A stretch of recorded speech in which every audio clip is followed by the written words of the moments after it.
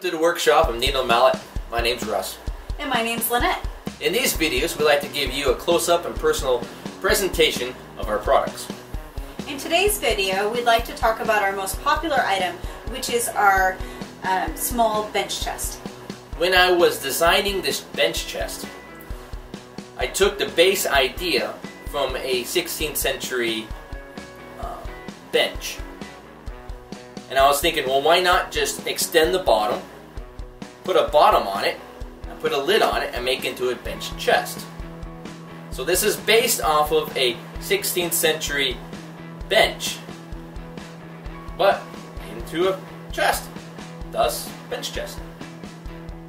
Most chests prior to the 16th century were constructed of 6 plank boards. Later, they extended the sides to create legs, as in our design here. And the reason to extend the legs is to give the chest into like a bench, so that you actually have something to sit on, which was a dual purpose for the furniture.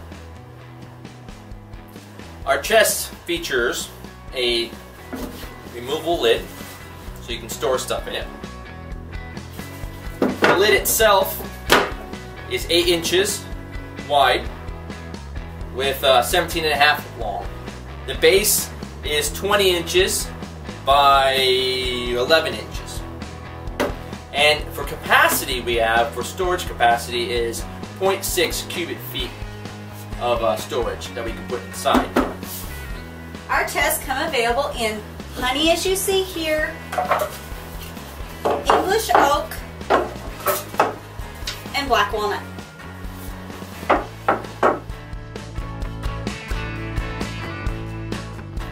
Now we get to talk about how we seal and how we take care of the wood and the chests. Alright, all of our products are sealed with boiled linseed, which is a natural way of sealing your wood, and it's not too far from the historical way. Not done exactly the same, but pretty close. Who wants horse urine on their chest, really? That's actually for changing colors in oak, but it works, right? So we have boiled linseed, which gives a good protection, and on top of that,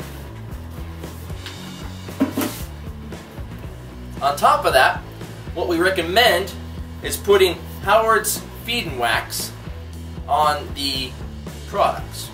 Now we put this on before we ship out, so as a fresh smelling, orange beeswax and orange oil. It protects the wood from moisture, from rain, from anything that could do damage. Now this has to be applied several times a year. It's a very light rub down. Basically, if you're going to take this out into rainy weather, or any of our products out in rainy weather, you just put a little bit on a rag, wipe it on, and let it sit 15 minutes and quickly wipe it off. Very simple. This can be bought in your normal stores. Freddy's, probably Walmart might even have it. Who knows? Ace Hardware. Ace, Home Depot, and Lowe's. They all have it. A good habit might to be after every event, just to rub it on all your furniture, just as a protectant. So if you treat your furniture right, it will last for years. Yes. And I do want to give one note. Do I want to give one note? Well, we didn't say anything about the routing. So, I've been making furniture for about a year and a half.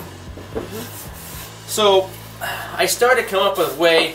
I did not like the way standard routing was, where you just route around everything and made it look all universal, plain Jane. Hopefully your name's not Jane or Plain.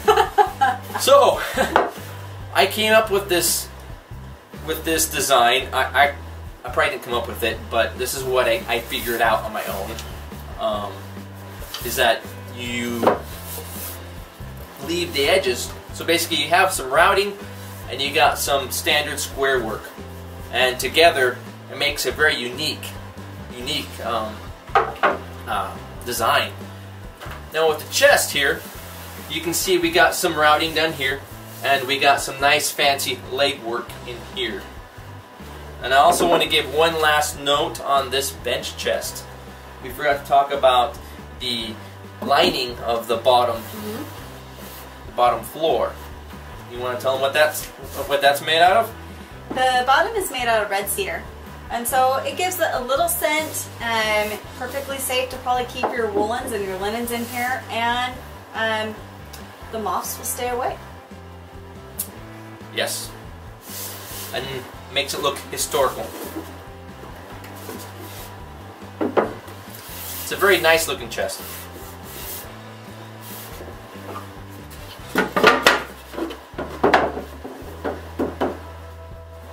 We just want to say thank you so much for liking our video.